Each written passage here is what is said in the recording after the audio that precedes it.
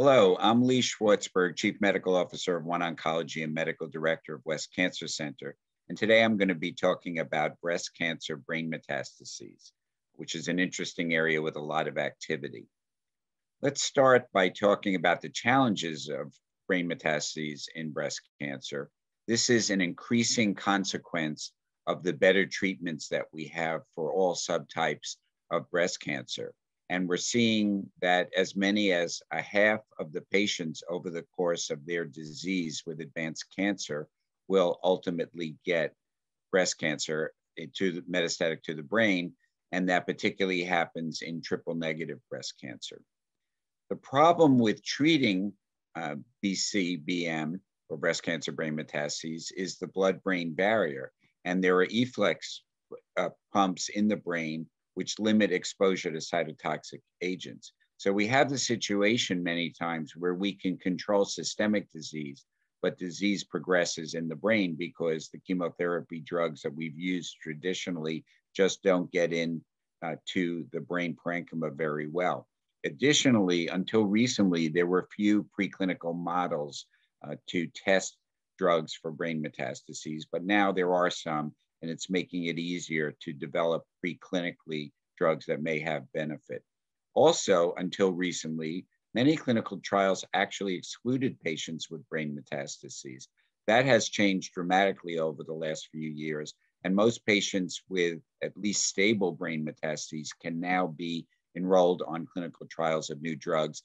And as you'll see, there is even a move now to include patients with active brain metastases, even those that have not been treated with radiation or surgery when they're active and growing because of the activity of some new drugs. And you can see the blood-brain barrier shown on the right here in schematic form.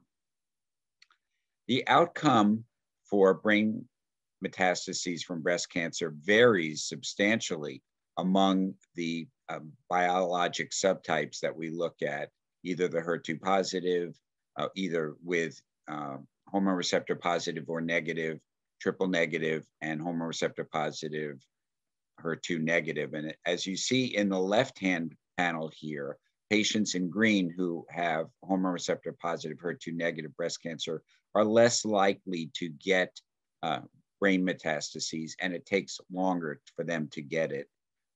Conversely, those that are hormone receptor negative, whether they're HER2 positive or triple negative, much more frequently get brain metastases earlier in their course. And the median might be around 2 years for these patients.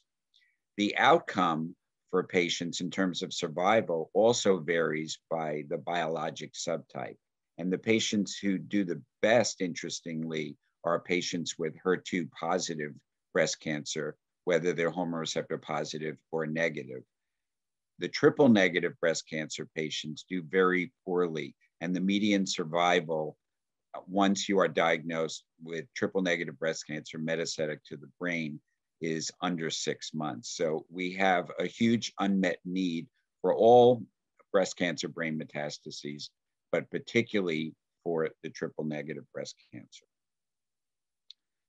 The initial approach to brain metastases should be to focus on, first of all, biopsying a brain metastases, even if there are multiple lesions, if it's the first or only site of recurrence, because we can never be sure that it is from the primary cancer that started in the breast unless we have a biopsy.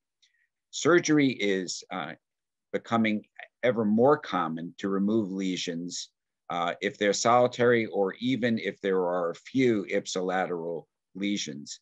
And surgery for brain metastases can be done very effectively, and patients can go home within a couple of days. And actually, the recovery is quite brisk for this type of surgery if the surgeon is experienced in doing this. Typically, they try to do a gross total resection. And when the tumor is taken out, not only should the typical histology and immunohistochemistry markers of ERPR and HER2 be done, but increasingly it is valuable to do molecular profiling on a brain metastases. And recent data suggests that the molecular characteristics of a brain metastases from breast cancer are substantially different than the genomic profile from the primary tumor or from other systemic metastases. This is an area of great interest in research, and we may in the future be able to target patients with targeted therapies that get into the brain based on their specific alterations, but that does not occur yet. More information is helpful. Once a patient has a resection of a brain metastases, they typically get postoperative radiation therapy to the resection cavity. But despite this, the recurrence rate is high and will certainly be at least 50% within 1 year, if not even worse. So radiation is recommended. There's been a lot of change in radiation over the last decade. The typical way we treated patients with brain metastases was whole brain radiation therapy in the past, even when there was one lesion resected. That's not done anymore. And that's because stereotactic radiosurgery has been shown to be beneficial in this setting, as well as treating non-surgical brain metastases. But in this study that was published a few years ago, there was a randomization of either SRS or whole brain radiation therapy.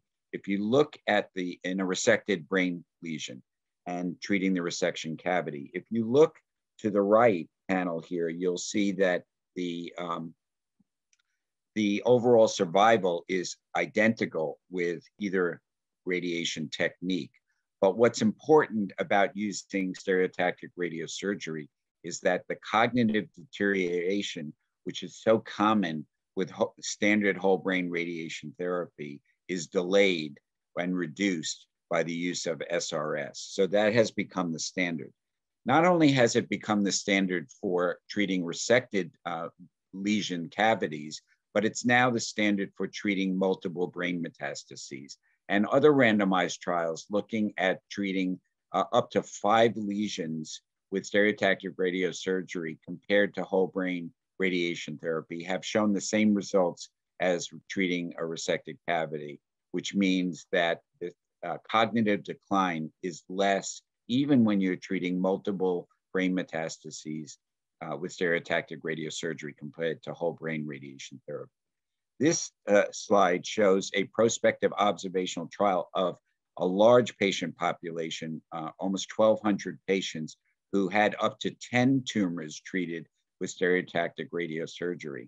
And what they found was no difference in median overall survival. Numerically, one tumor did a little better than the 2 to 4 or 5 to 10, but there was no difference in anywhere from 2 to 10 tumors being treated with SRS in terms of survival, in terms of neurologic deterioration, or the cumulative incidence of repeat SRS or salvage whole brain radiation therapy.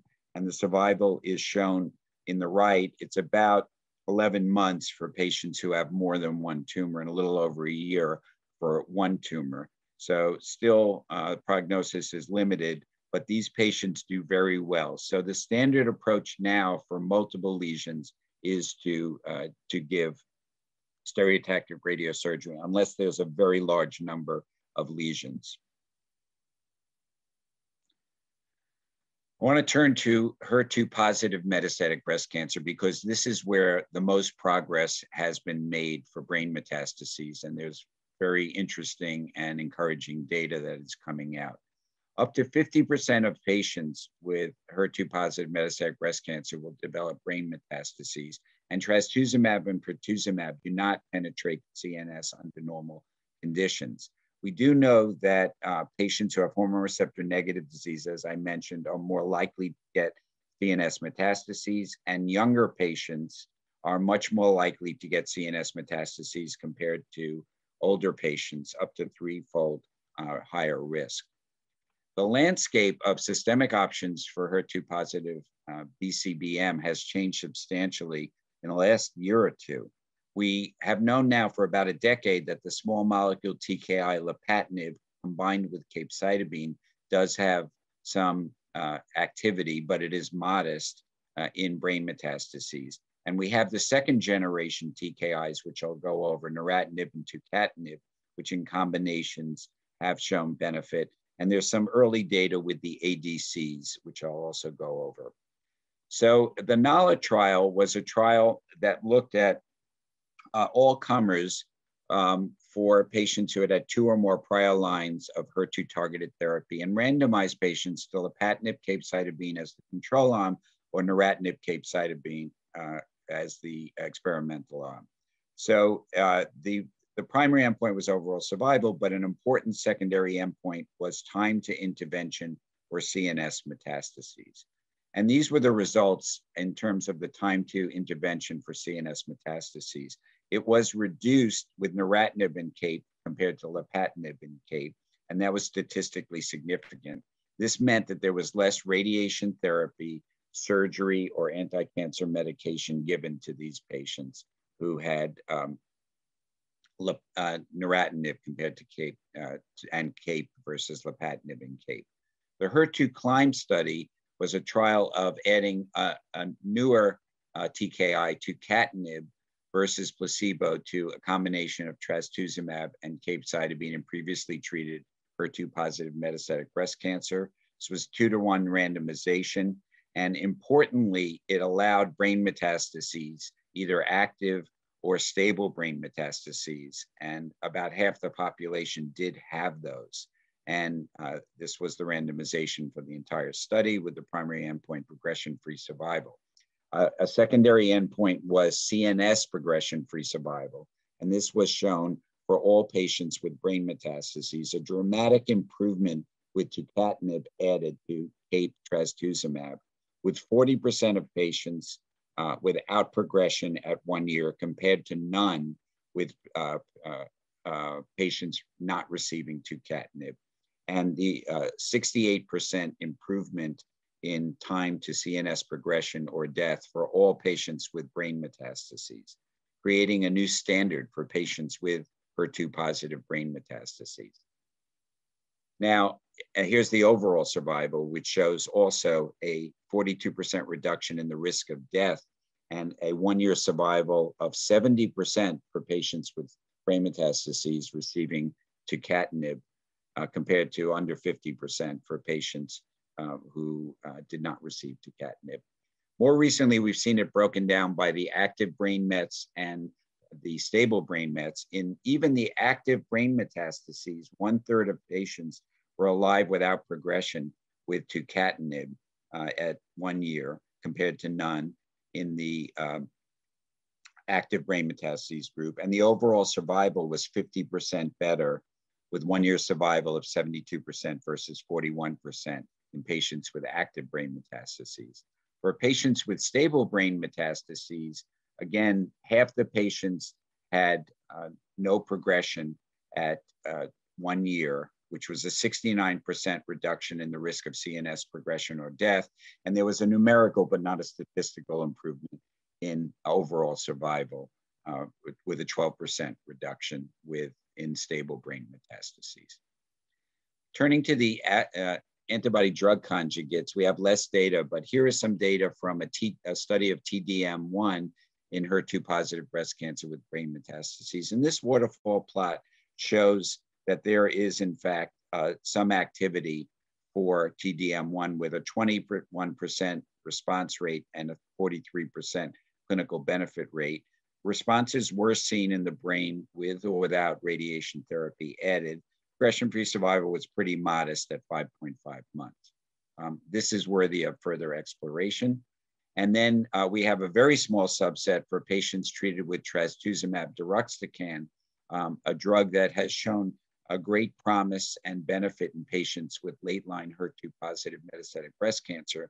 And in the DESTINY-Breast01 subgroup analysis of 24 patients, you can see the progression-free survival in patients with brain metastases at 18 months, and we certainly need more data for this group. Now, turning to HER2-negative breast cancer brain metastases, we don't have any therapies that are FDA approved, although guidelines do talk about capecitabine, platinum, and etoposide. Many drugs are in investigation here, as shown on this slide. If we look at the hormone receptor positive, HER2 negative patients treated with abemaciclib, which is a CDK4/6 inhibitor that is felt to have brain penetration. In this small study, you see that there is some benefit to abemaciclib in patients who have intracranial disease, as shown in the upper graph on the right, and a few patients did achieve a documented response, and more patients had at least some shrinkage in tumors. So there is some activity from abemaciclib in this setting. Pembrolizumab has also been tested in CNS disease in a variety of solid tumors, including leptomeningeal disease. And here are the results, which for patients with leptomeningeal disease. And there was some benefit, but it is fairly modest. And we don't see clinically, anecdotally, a huge amount of activity from the immune checkpoint inhibitors yet.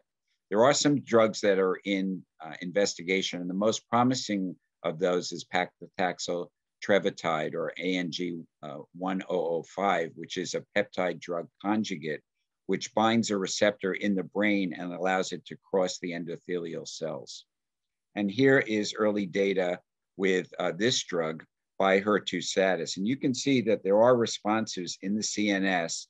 They do tend to be a little bit more in the HER2 positive group, but there are certainly patients in the HER2 negative group that also achieve a CNS response, as well as extracranial responses. So this is a promising drug that is in late stage investigation, and we'll see additional data from this drug. There are these trials that are ongoing with a number of different agents right now, and we're encouraged by the number of clinical trials that are ongoing for HER2 positive metastatic breast cancer. So in summary, breast cancer brain metastases are a growing problem in advanced breast cancer as systemic therapy improves. Initial therapy is still radiation plus or minus surgery, and SRS has become the standard. We've done very well in the HER2 positive subtype with Neratinib and Tucatinib and maybe the ADCs, but traditional chemotherapy is largely ineffective, and we may see some benefit for the abemaciclib, the CDK4/6 inhibitor that penetrates the brain. But new drugs are urgently needed, and many are in clinical trials. Thank you so much for your attention.